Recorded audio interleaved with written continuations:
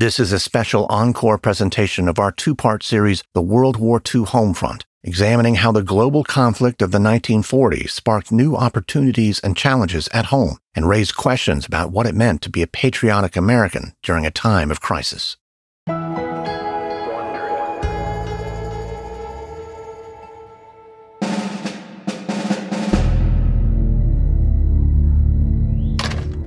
Imagine it's May 1943 in Harlan County, Kentucky. A Western Union messenger has just delivered a telegram with horrifying news, confirming your worst fears. You walk into the kitchen in a daze and sit down at the table to wait for your brother to come home. Normally, you'd both be at work. You're coal miners, just like your father. You first went down in the mines as teenagers, but your mine has been shut down for weeks. The whole industry is on strike over low pay and bad working conditions, and you're starting to feel the strain. You hold the telegram in your hands. Your brother walks into the room, bag of groceries in his arms. Hey, guess what? Finally got a hold of that cereal you like so much. Don't know why, though. It tastes like dirt. You look at your brother, sadness weighing heavily in your chest. Telegram came while you were gone. It's Dickie. At the sound of his son's name, your brother steadies himself against the wall. What about Dickie? Sorry, John. He's been killed in action. He was in Tunisia. Your brother stares at you, totally silent as his face folds in shock and anguish. I'm so sorry. Dickie was a good kid. You knew this was possible, but I didn't want to believe it. No, of course not. None of us did. Oh, God, sit down. John pulls up a seat beside you and puts his head in his hands. You know, since I got the telegram, I've been thinking a lot about Dad, wondering what he'd do right now. Your brother turns toward you and narrows his eyes, blinking away tears. What do you mean? Well, whether he would go back to work at a time like this. So many of us are making sacrifices for the war. Maybe it's time we give it up. All this commotion, strikes and unions and contracts and why? Let's just work to get our wages up once the war's done. Go back to work. My son is dead, and you want to go back to work? This isn't about Dickie. It is about me. And it's about this country. You heard what Roosevelt said on the radio the other night, calling on coal miners to do their duty. He said it's inconceivable that a patriotic miner choose any other course. Patriotic, huh? You know, duty, honor, patriotism isn't that simple. What's the point of my son dying for freedom over there when we can't even get it here? I don't feel free. The union's telling me what to do. I want to work, and I can't help but wonder if we're betraying the cause. The only betrayal would be to go back to work before they've agreed to our demands. I'm no traitor. I'm a patriot. The way I see it, I'm fighting for the same thing Dickie did. You look down at the telegram on the kitchen table. You're all your brother has now. If he's determined to stay out of the coal mines, then so are you. Hi, I'm Lindsey Graham, the host of Wondery's podcast, American Scandal. Our newest season looks at the tragedy in Jonestown. Jim Jones had earned a large following for his politically progressive church, but facing charges of abuse, Jones led his followers to perform the unthinkable. Listen to American Scandal on Amazon Music or wherever you get your podcasts. From Wondery and Campside Media comes Season 3 of the hit podcast Suspect. This is a story of two victims, one murdered in cold blood, one imprisoned for a crime he did not commit. Listen to Suspect, 5 Shots in the Dark, wherever you get your podcasts, or binge all 8 episodes ad-free on Wondery Plus. From Wondery, I'm Lindsey Graham, and this is American History Tellers. Our history, your story.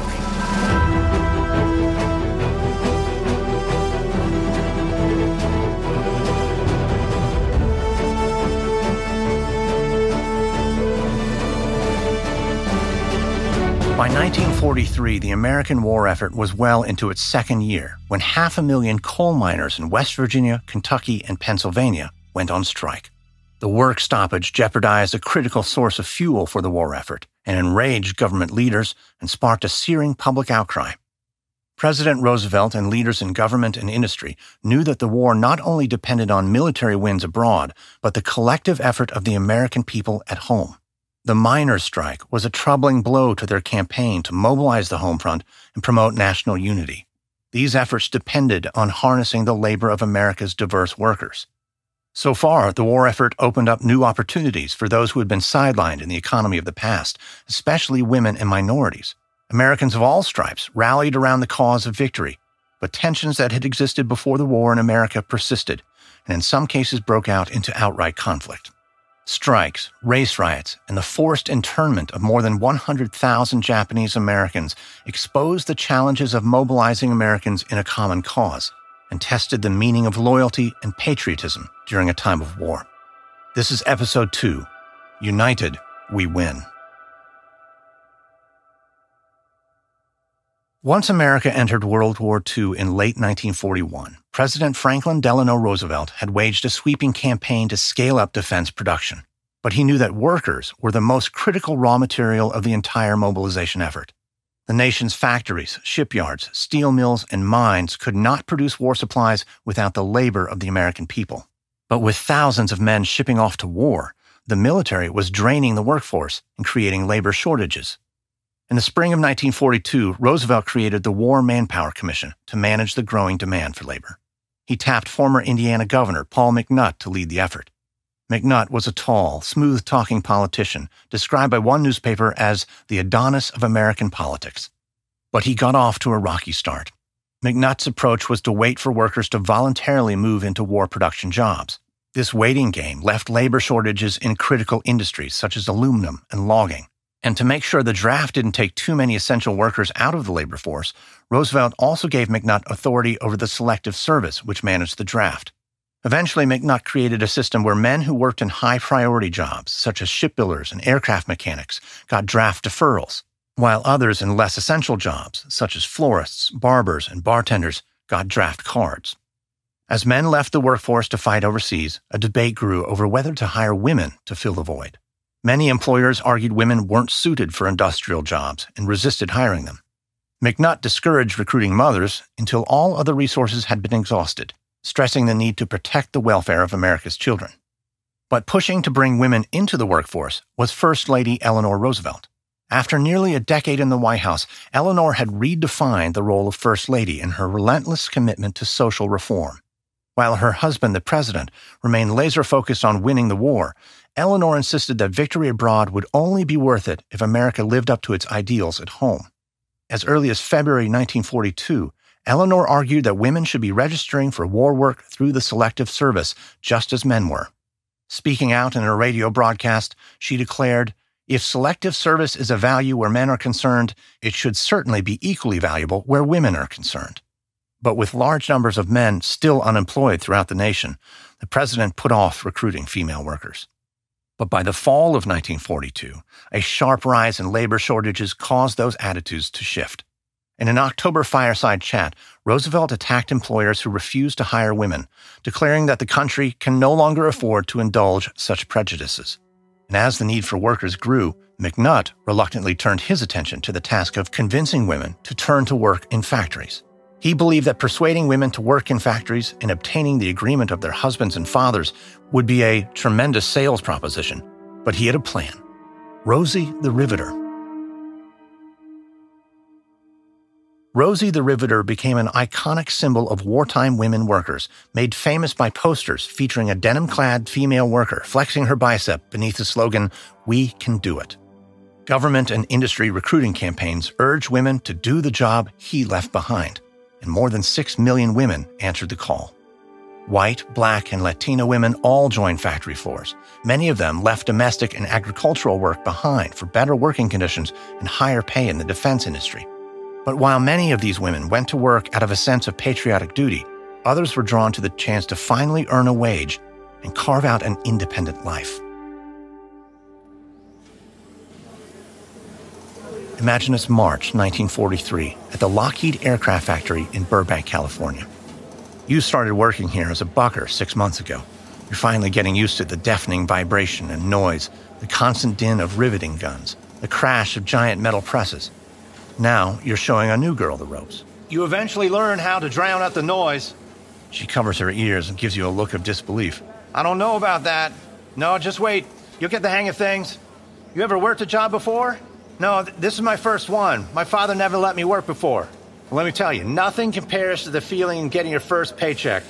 Well, now that you're done with training, let's see how you do. We'll work in pairs. Shorter girls like us do the riveting and bucking.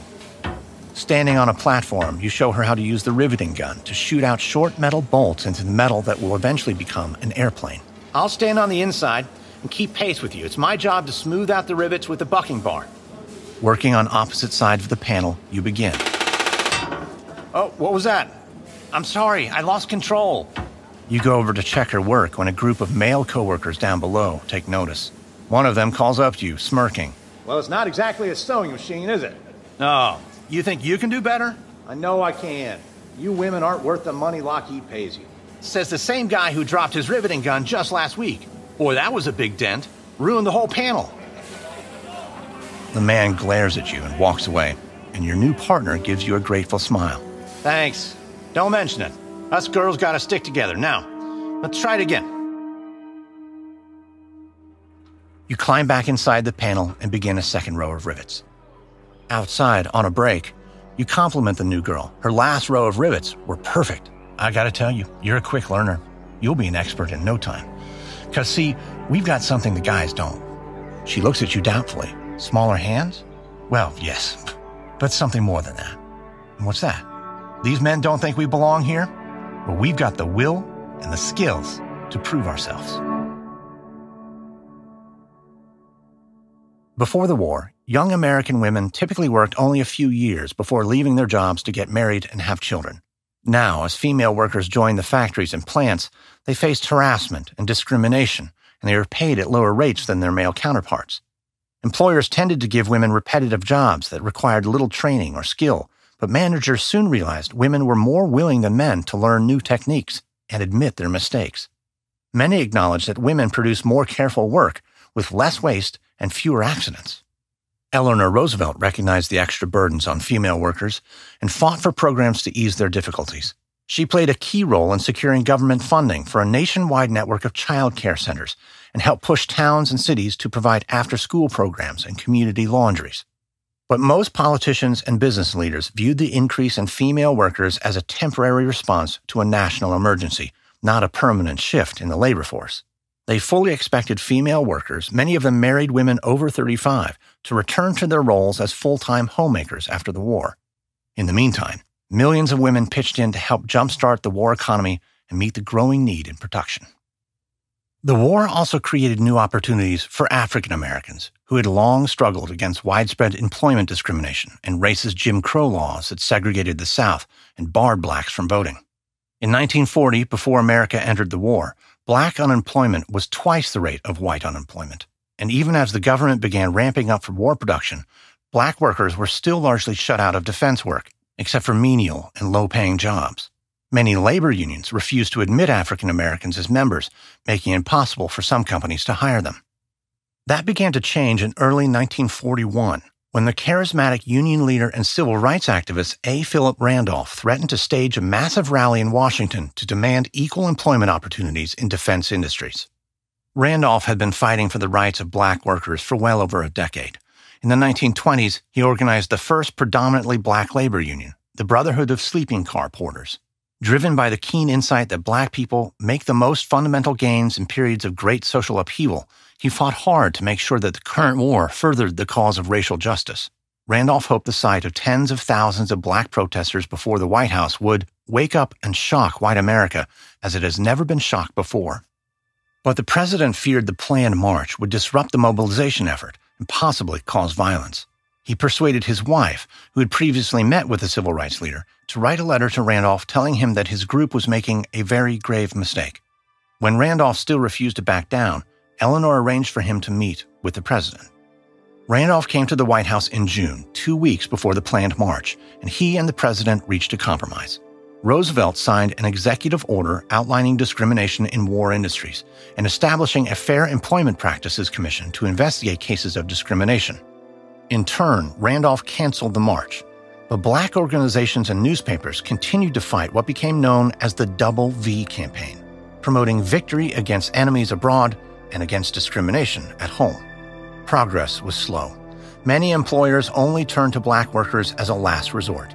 But eventually, the urgent need for labor caused the number of black workers in the defense industry to triple over the course of the war. With crucial jobs being filled by women and African Americans, industry had a chance to keep up with the war effort. But a shortage of workers wasn't the only problem threatening mobilization. The government had to prevent strikes from snarling production, too. Beginning in June 1940, a wave of strikes swept through the defense industry. As the demand for labor exploded, workers seized the opportunity to force employers to recognize their unions. In April 1941, tens of thousands of Ford workers used their cars to barricade a plant in Dearborn, Michigan. The Ford workers gained recognition for their union, but public opinion wasn't on their side. A 1941 Gallup poll showed that more than 70% of Americans wanted to outlaw strikes in the defense industry. To prevent future strikes from holding up the war effort, Roosevelt negotiated a no-strike pledge with the unions.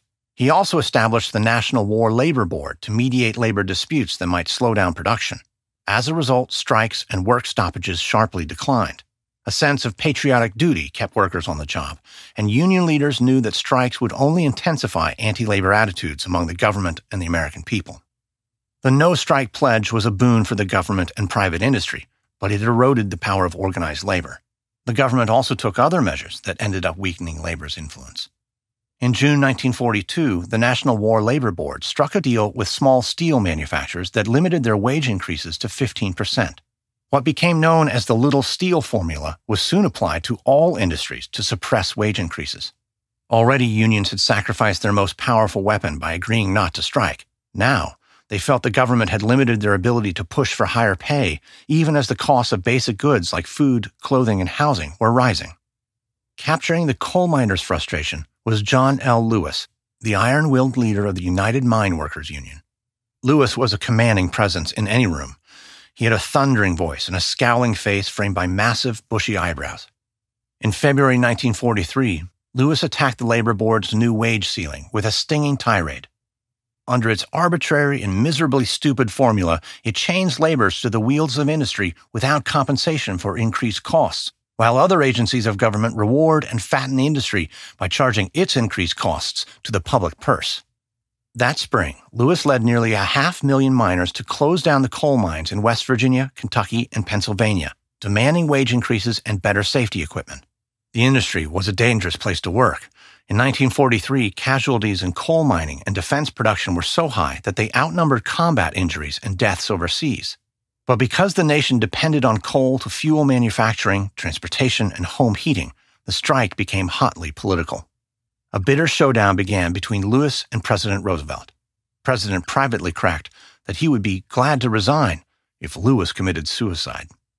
Roosevelt was a long-time champion of labor, and he sympathized with miners' concerns over harsh working conditions, but he refused to let anything get in the way of war production. On May 1st, Roosevelt ordered the Secretary of War to send troops, seizing more than 3,000 coal mines. Lewis refused to back down, taunting, "What will they do, dig coal with their bayonets?" The next day, Roosevelt appealed to the miners' sense of patriotism in a fireside chat, declaring that interruptions to the coal supply would damage America's chances for victory. I believe the coal miners will not continue the strike against their government. I believe that the coal miners, as Americans, will not fail to heed the clear call to duty. Like all other good Americans, they will march shoulder to shoulder with our armed forces to victory.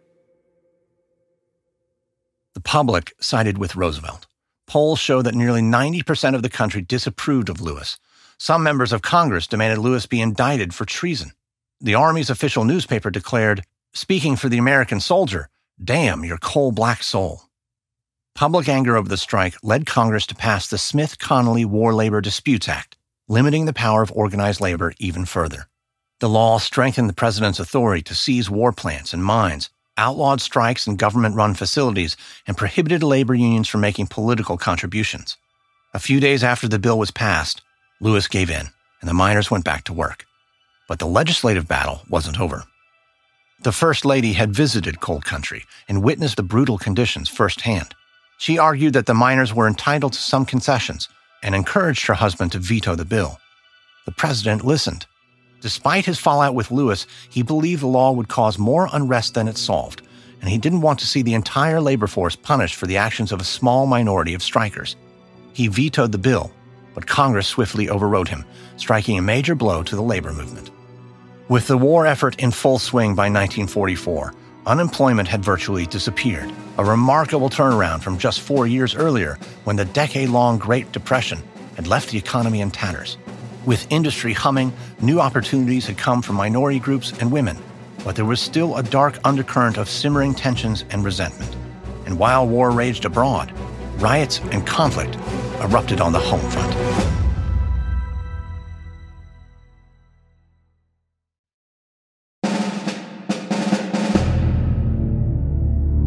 During the war, as demand for workers exploded, new opportunities triggered a mass movement of the American people, the largest migration in U.S. history. 1/5 of the nation's population picked up and moved during the war. Millions joined the armed forces, and even more relocated for jobs in defense production. Some 700,000 African Americans in the South boarded buses and trains to seek jobs in the new factories in the North and West. Thousands of Native Americans left their reservations to seek work, and Latino laborers increasingly left farms behind to move to cities along the West Coast. But the influx of these new workers often sparked fierce tensions with local residents. Hate strikes swept the country as white workers shut down factories, shipyards, and transit companies to protest their new black coworkers. In 1941, more than 25,000 Packard workers walked out over the hiring of 2 African Americans. In Mobile, Alabama, white shipyard workers rioted over the promotion of black welders, seriously injuring 11 men. And in Baltimore, white women employees shut down a Western electric factory to protest having to share a bathroom with their black coworkers. But amid this strife, there were some cases of interracial solidarity. In 1944, when black workers at the Calumet shipyard in Chicago went on strike over discrimination in hiring and promotion, they won the support of many white workers as well as the local union. But these cases were few and far between, and the tensions didn't end at the workplace. As the growth in cities skyrocketed, lack of housing became a crisis. Trailer and tent camps sprang up. Families paid exorbitant rents only to live in cramped, dilapidated housing.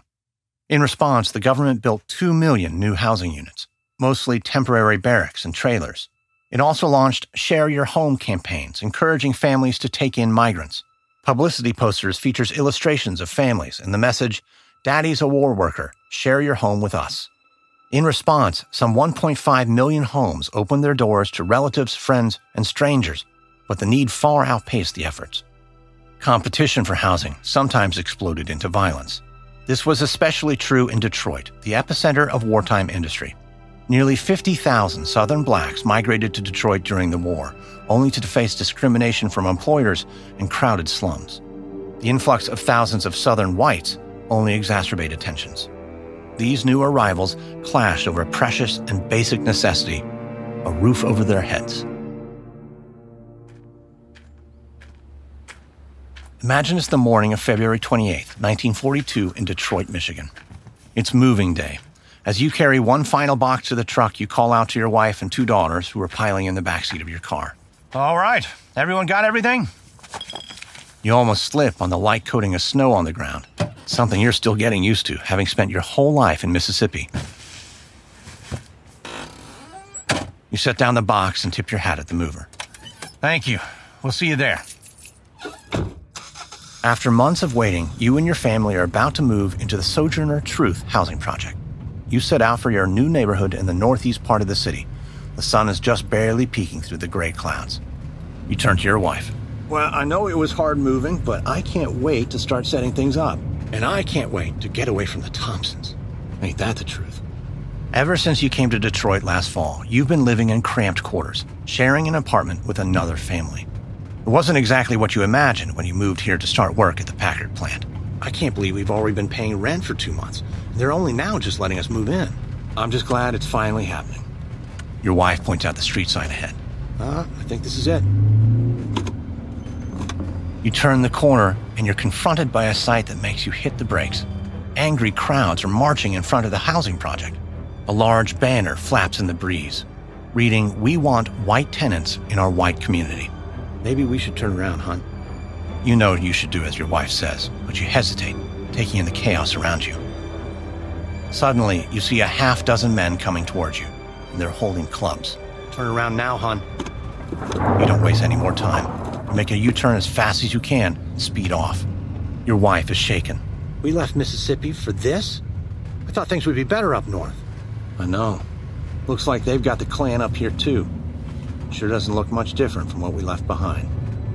Politicians have been doing a lot of talking about liberty and freedom, even calling this city the arsenal of democracy. You're trying to do your part to pitch in.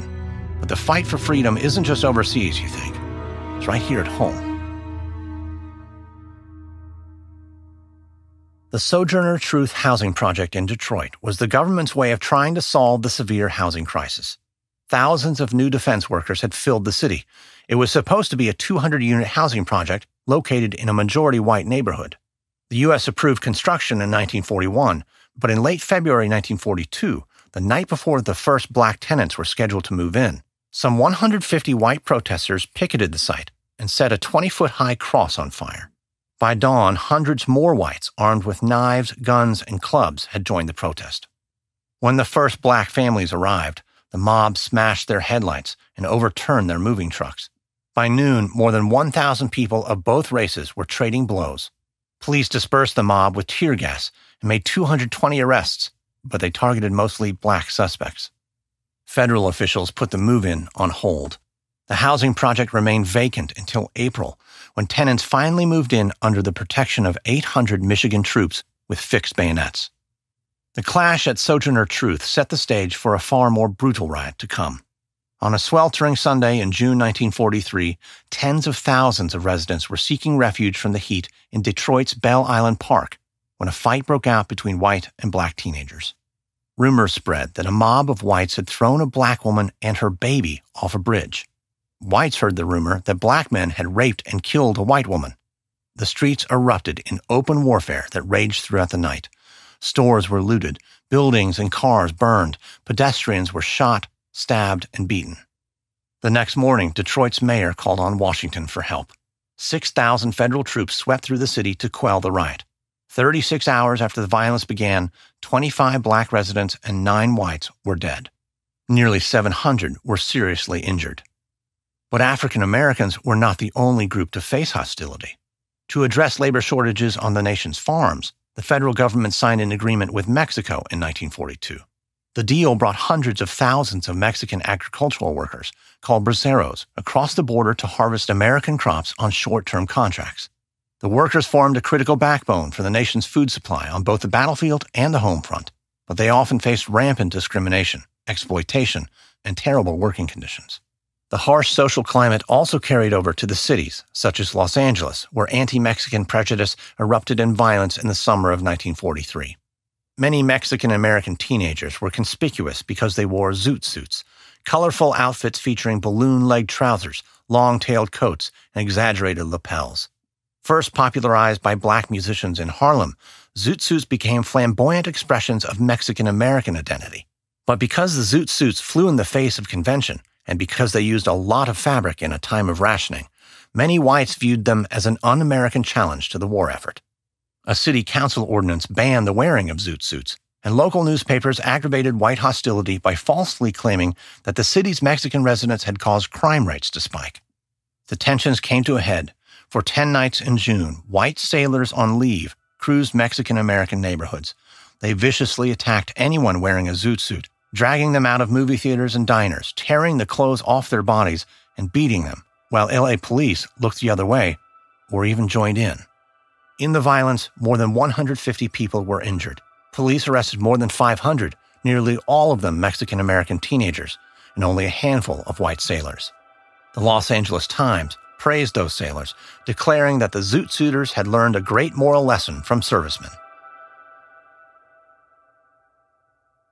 In total, 1943 saw 250 incidents of racial violence in nearly 50 cities across the country. First Lady Eleanor Roosevelt said that the race riots put the country on a par with Nazism, which we fight. The president, too, was well aware that racial strife threatened home front morale and jeopardized the war effort, and considered making a statement about race. But ultimately, he decided against it, so as not to anger Southern legislators whose votes he needed to push through essential war bills.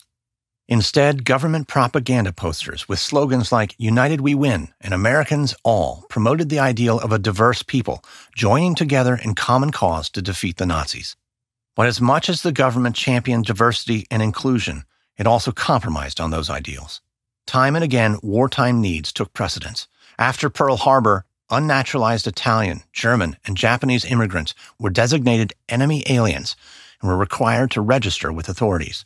But by the spring of 1942, the government abandoned the idea of relocating Italian and German non-citizens to avoid alienating Italian-American and German-American communities. But harsher treatment was reserved for Japanese Americans.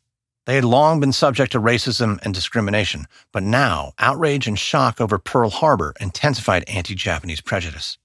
At first, the federal government was reluctant to relocate Japanese Americans, but paranoia about potential Japanese sabotage and pressure from authorities and citizens of Western states led Roosevelt to change course.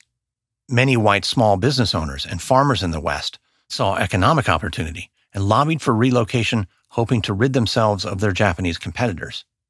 On February 19, 1942, President Roosevelt signed Executive Order 9066, authorizing the War Department to designate military areas from which people might be excluded. Though the order referred to all so-called enemy aliens, the Secretary of War implemented the order only against Japanese Americans on the West Coast. A few weeks later, the military began the relocation and internment of nearly 120,000 Japanese Americans. 2/3 of them were native-born American citizens. With a stroke of a pen, Roosevelt authorized one of the most severe violations of civil liberties in American history. When the Attorney General voiced his opposition, Roosevelt betrayed little remorse, declaring, "This must be a military decision." In March 1942, people of Japanese descent up and down the West Coast were given less than a week to settle their affairs. Families were forced to sell off their homes, businesses, furniture, whatever they couldn't carry, often for pennies on the dollar. Soon, the entire Japanese American population of California, Washington, Oregon, and part of Arizona were assigned numbers and packed into overcrowded assembly centers at fairgrounds and racetracks. From there, they were sent hundreds or thousands of miles away to one of 10 internment camps in remote parts of the West. The camps were enclosed by barbed wire fences and guard towers manned by snipers. Families lived in shoddy, barely heated wooden barracks. Internees adapted to a life in the camps as best they could. Students were sent to school, and adults were given farming and maintenance jobs. Camps had governing councils, newspapers, sports teams, and places of worship. But the Japanese Americans in these camps were denied basic dignity, privacy, and rights. Traditional family relationships broke down. Many struggled with the endless monotony and harsh conditions of life in the camps. Throughout the country, most Americans accepted Japanese internment without question, but civil liberties groups challenged the move through lawsuits. In 1942, a 23-year-old welder named Fred Korematsu refused to report for relocation. He was arrested and convicted of defying the government's order. With the help from the American Civil Liberties Union, he fought his case all the way to the Supreme Court. But in 1944, the Supreme Court ruled against him, arguing that the incarceration of Japanese Americans was justified due to military necessity. That necessity was suspect. Japanese Americans posed no real military threat. No Japanese American was ever convicted of sabotage during the war. The internees were ultimately released in January 1945 as the war wound to a close. Some had to start over with nothing. Many were left with permanent scars from the experience. One survivor recalled, "I learned to salute the flag by the time I was 5 years old. I was learning, as best one could learn in the camp, what it meant to live in America, but I was also learning the sometimes bitter price one has to pay for it." As the end of the war finally looked possible, few could imagine what peacetime life would look like. Many Americans remembered the recession that followed the First World War, when millions of veterans returned home only to face unemployment and homelessness. They feared the same could happen now. The country had only just come out of a devastating depression. So the government began to set the course for peace amid uncertainty and fierce debate.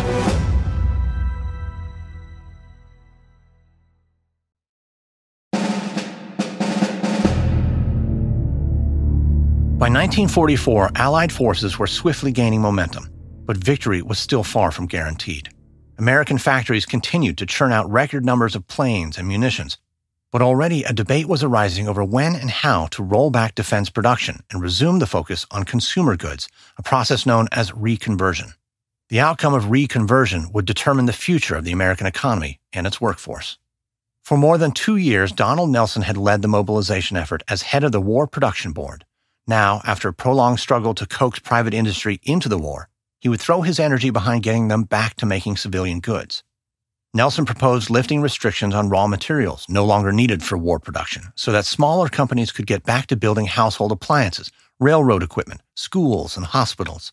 He also wanted to help retrain wartime workers for civilian jobs, something that earned him support from organized labor. On the other side of the debate were military leaders who were adamant that the nation devote all its resources to war until victory was achieved. They argued that shifting the economy away from defense production before the war was won was unpatriotic, that it would make Americans complacent and damage morale. Big business agreed, but for different reasons. The giants of U.S. industry feared that while they were still funding defense contracts and churning out war supplies, smaller companies would get a head start on reconversion. They wanted to make sure that when the war was over, they returned to the marketplace as they had left it, leaders of industry. The controversy came to a head in the summer of 1944. After the D-Day landings, the Allied advance stalled, and Roosevelt felt he had no choice but to keep production devoted entirely to the war effort. Roosevelt eased Nelson out of his post, sending him on a special mission to China. He then appointed a new head of the War Production Board, who was more friendly to the military's point of view. But keeping the economy focused on war production had a human cost. Americans feared the end of widespread prosperity once the war ended. They worried that when the defense plants shut down and millions of GIs came home, there wouldn't be enough jobs for everyone. Women were especially anxious about their future in a post-war economy. Government surveys showed that 3/4 of working women wanted to remain in their roles. One union leader declared that industry must not be allowed to settle the employment problem by chaining women to kitchen sinks. Eleanor Roosevelt had long championed the capabilities of working women, and now she urged that the post-war economy give anyone who wants to work a chance to work. But already, women were being laid off at a rate 75% higher than men. Some supervisors nudged women out by placing them on midnight shifts, reassigning them to less desirable positions, or closing down daycare centers. But as the war neared its end, and the military cut back work orders, men too lost their jobs. Both parties in Congress were determined to find a way to avoid a post-war economic downturn. They focused their energies on returning veterans. In the spring of 1944, Congress passed what is known as the GI Bill of Rights, providing returning servicemen with low-cost home loans, education funding, job training, and unemployment benefits. Then, in August 1945, the United States dropped 2 atomic bombs over Japan, unleashing immediate and widespread devastation. Japan surrendered soon after. At long last, the war was over. All across the country, Americans poured into the streets to celebrate victory. But still, many wondered what the future would bring, and whether wartime gains could be sustained. Imagine it's September 1950 in Long Beach, California. You're just about to get out of class at Long Beach City College, where you're studying for a business degree.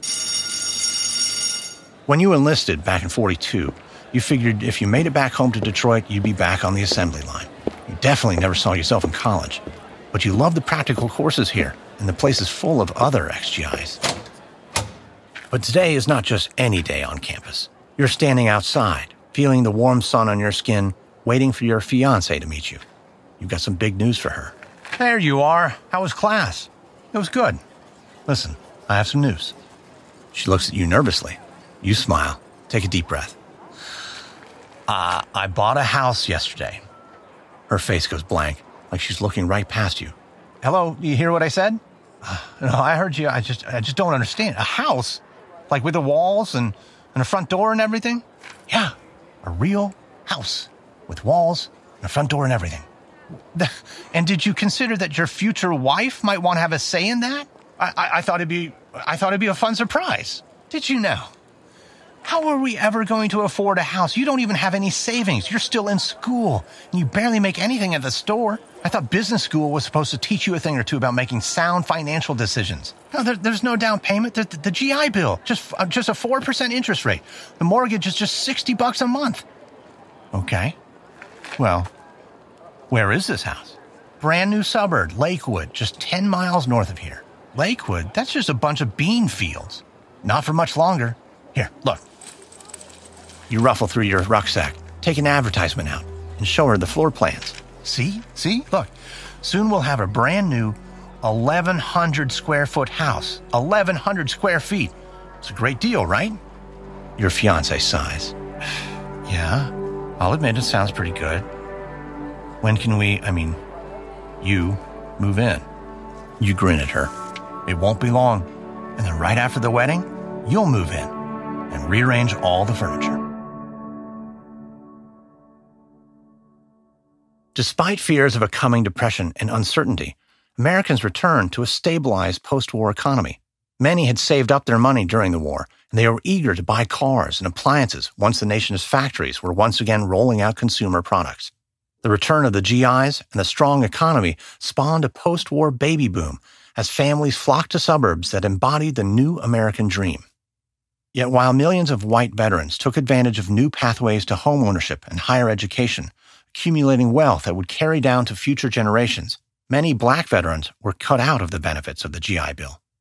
Though the law did not explicitly exclude African Americans, in practice, persistent discrimination denied them many of its benefits.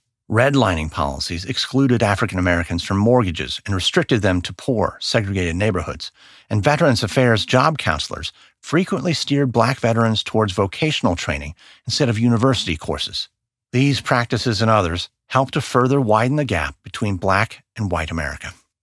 More than 1 million African Americans had fought for freedom overseas, only to return home and face the same prejudice they'd left behind.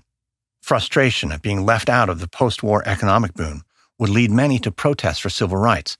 Though the war did not trigger a major change in the status of African Americans, it did sow the seeds of the civil rights movement to come. For women, many wartime gains proved temporary. 2/3 of female workers left the labor force after the war to make room for returning veterans. But the war did change perceptions about women's capabilities, laying the groundwork for the women's rights movement of the 60s and 70s. Labor unions, too, faced setbacks after the war. Lingering tensions between unions and employers that had been put aside in the name of wartime unity again came to a head in peacetime. In the year following the end of the war, more than 5 million Americans went on strike. Many unions at first won wage increases, but Congress cracked down on the wave of strikes by passing the Taft-Hartley Act in 1947, which restricted a wide array of labor union tactics, weakening unions for decades to come. After 4 long years of war, American society had been transformed. The unprecedented mobilization effort had carried the country out of the mire of the Great Depression. The size and strength of the federal government grew dramatically, and the United States became the military, political, and economic powerhouse of the world. Though Americans grappled with shortages and wage controls, by the war's end, they experienced a major rise in their standard of living, and this prosperity would only grow.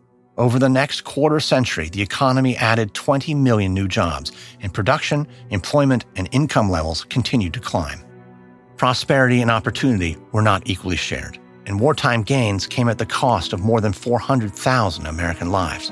But millions of men and women of all races had powered the arsenal of democracy. To win the war, Americans on the home front applied their collective ingenuity and willpower in service of a common good. In doing so, they offered a model for future generations, an expansive vision of what this nation could achieve in the face of extraordinary challenges. From Wondery, this is episode 2 of the World War II Homefront for American History Tellers. In our next season, it's 1692 in the small village of Salem, Massachusetts, and several young girls are suddenly struck down with violent fits. Village leaders quickly conclude that the source of their torment is witchcraft. Hey, Prime members, you can listen to American History Tellers ad-free on Amazon Music. Download the Amazon Music app today. Or you can listen ad-free with Wondery Plus and Apple Podcasts. Before you go, tell us about yourself by completing a short survey at Wondery.com/survey. American History Tellers is hosted, edited, and produced by me, Lindsey Graham, for Airship. Sound design by Derek Behrens. Music by Lindsey Graham. This episode is written by Ellie Stanton, edited by Dorian Marina. Our executive producers are Jenny Lauer Beckman and Marshall Louie, created by Hernan Lopez for Wondery.